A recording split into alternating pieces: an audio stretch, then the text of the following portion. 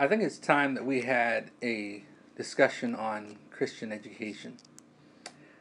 I had the privilege of preaching out on the West Coast at an Adventist academy and was sitting and talking with one of my old Oakwood classmates, and he shared with me that this wonderful academy was going to become a day school.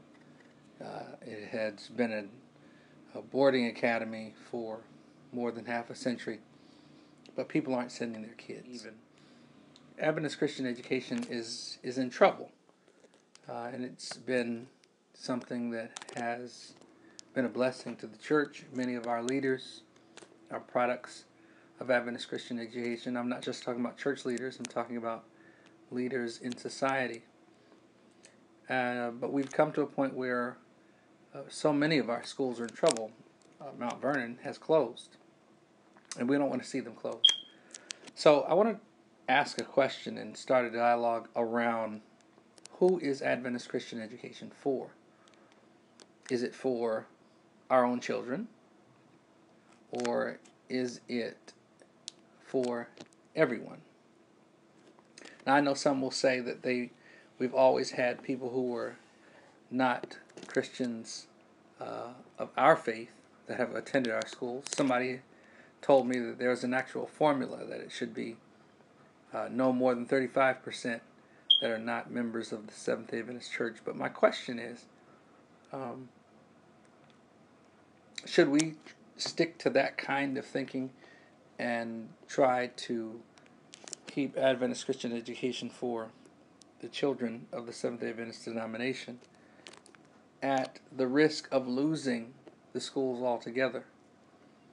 Because the kind of product that is produced, and I use that term to talk about the graduates of Christian education, tend to make a significant impact upon society. But if we try to keep it primarily for our own children, we may actually lose some more schools. Reality is that some Seventh-day Adventists are not going to send their children to our schools. Maybe there's a crisis of confidence. I'm not exactly sure what the reason is.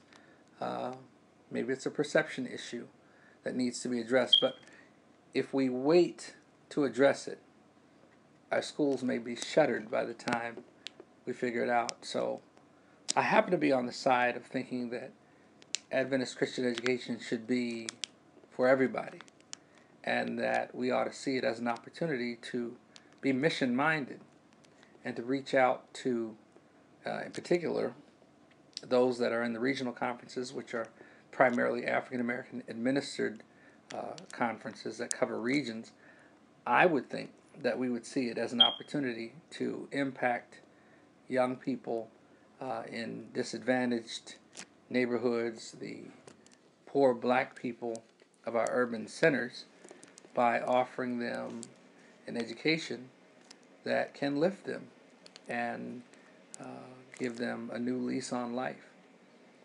I think that we ought to actively pursue more children who are not born and bred Seventh-day Adventist children.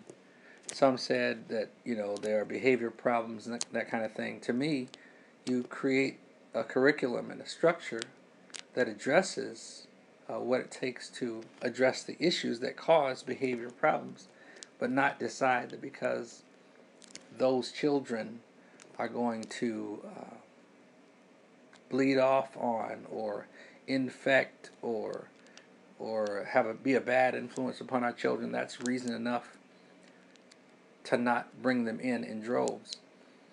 The other piece that I've been wrestling with is this idea that you would even have a percentage, because when you have a school in a city that could be supported by several churches, maybe that would work. But when you have a school in one city and you don't have 100% participation from the parents sending their kids to that school is going to be hard pressed just to keep its doors open. But if you open those doors and you intentionally and actively recruit other children, you can make a difference for time and eternity, and we can preserve the institutions that have made such great contributions, not only to our church, but also to society. What are your thoughts? I'm interested in hearing. Maybe I'm the liberal. I would prefer to be called a progressive, but I'd like to hear your thoughts. I'm interested.